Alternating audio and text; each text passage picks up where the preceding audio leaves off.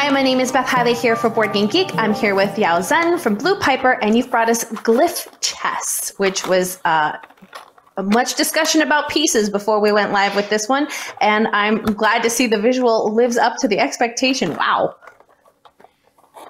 Thank you. So this game is Glyph Chess.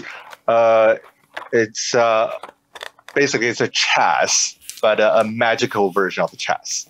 It's adapted from a Chinese comic book called Cecilia. So in that book, it's a magical word, and they do have this chess as a game's popular among wizards. So we just took the idea, developed it into an actual board game.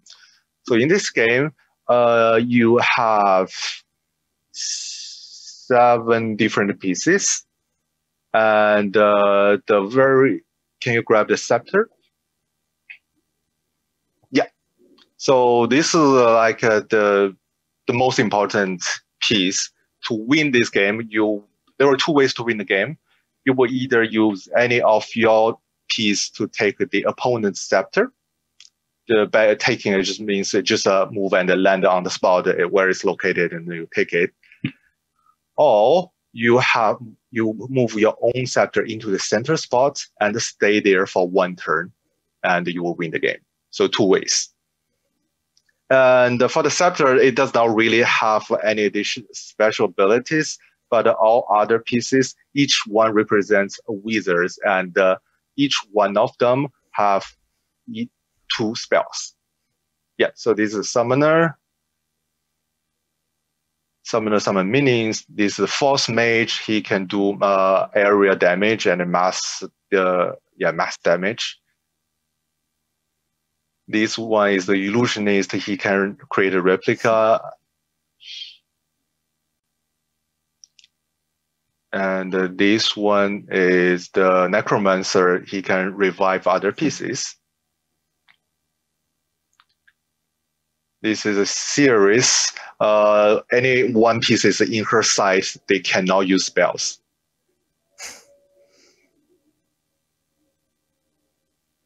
And the last one is the Elementalist. So anyone killed by him will be burned into ashes and cannot be revived. Whew.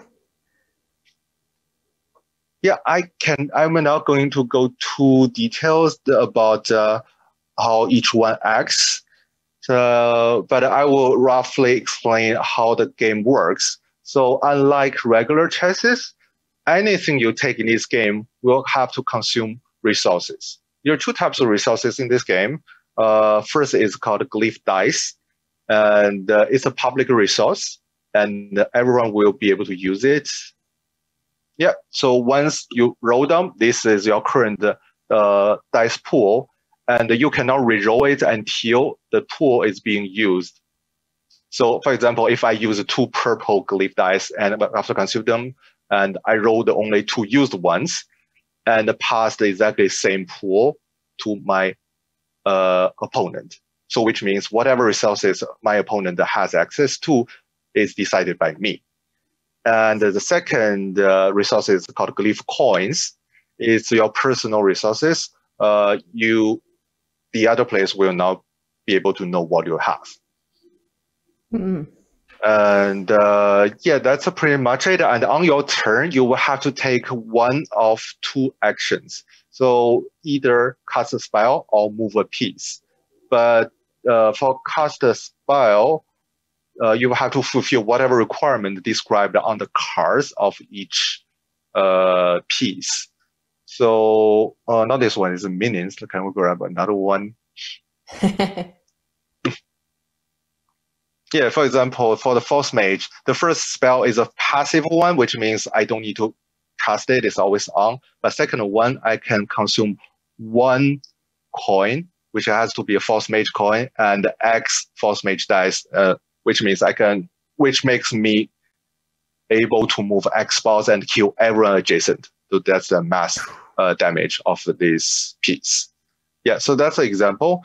So for casting spell, for movement, you just consume any combination of dice or coins as long as they're of the same icons as the piece you want to move. Yeah, so it's really a chess-like a game with some flavor of magical thing, but at the same time, it's a resource management game. What was the inspiration for wanting to do such intricate pieces? I mean, you could have done something really, really simple and flat. What inspired you guys to want to make such just impressively tall and detailed minis? Yeah, so our studio is a little bit weird combination. Our main business is actually game toy design. So we design our toys. And we also own a factory in China, which means we can take orders for other customers. That's our main business. And so it's not that hard and expensive for me if I want to do this a little bit crazy miniatures. Yeah, so basically that's just my taste. Sorry. That's as good of a reason as any. I wanted to, and I have the resources. Done. Yep. So if anyone is interested in this kind of production, and we can totally help them with that. We take orders and do mass productions as well. And if people are interested in Glyph Chess, though, how would they be able to purchase it? I think we are selling them at Spiel. And also, we have a distributor called Surfing Meeple to help us distribute this game in Europe. That's the last print of this game, and we already sent all the remaining games to Europe. That's pretty much it. We're not going to reprint this game anymore because it's a little bit costly to create these large pieces. Yeah, that's why we move on to our next project, which is Zullywood.